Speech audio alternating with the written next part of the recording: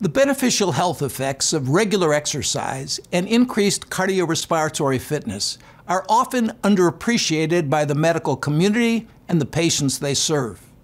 Consider that, number one, physically active people are up to 50% less likely to develop cardiovascular disease. Secondly, regular exercisers who are hospitalized with chest pain have better short-term outcomes.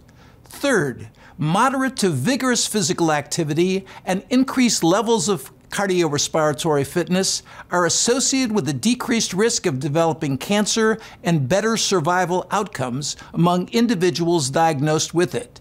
And last but certainly not least, physically active and/or fit people are less likely to develop COVID, be hospitalized for it, or die from it. What have we recently learned about how much exercise is enough? The latest World Health Organization guidelines suggest 150 to 300 minutes of moderate exercise or 75 to 150 minutes of vigorous exercise throughout the week. Why the shorter time for vigorous exercise? Because it provides greater survival benefits in less time. However, vigorous exercise is also associated with an increased risk of cardiac events. In fact, strenuous exercise both protects against and can trigger heart attacks and sudden cardiac death. Who is at greatest risk? The habitually sedentary middle-aged or older person with hidden or known heart disease who performs unaccustomed, vigorous to high-intensity physical exertion.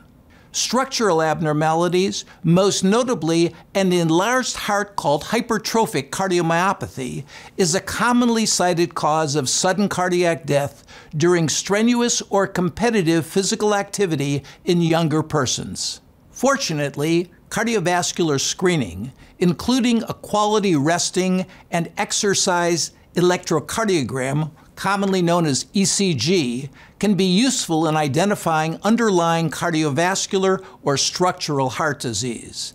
The exercise ECG in particular can be helpful in identifying inadequate blood flow to the heart, called ischemia, or threatening heart rhythm irregularities not apparent at rest, which can trigger sudden cardiac death. To this end, Nimble Heart's convenient, wearable, reusable, and clinical-grade FDA-approved exercise ECG monitor can help to proactively manage cardiovascular health by providing valuable surveillance data that may suggest the need for changing exercise practices based on your ECG findings and medical review. In some cases, additional diagnostic testing may be recommended. If you think you are too young to have heart disease because you are symptom-free, think again. Every year, increasingly, people in their late 30s, 40s, and 50s are dying from heart disease, and dying suddenly.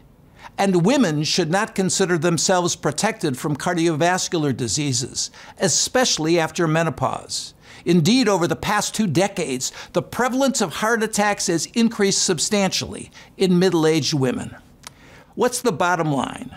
Number one, be proactive regarding your heart health. Number two, recognize that exertion-related cardiovascular events may be prevented through the use of screening exercise ECGs, which can identify underlying signs of heart disease even in persons with no symptoms. And finally, adherence to contemporary exercise guidelines. Specifically, stopping exercise when experiencing warning signs or symptoms and seeking medical review can also be helpful in this regard.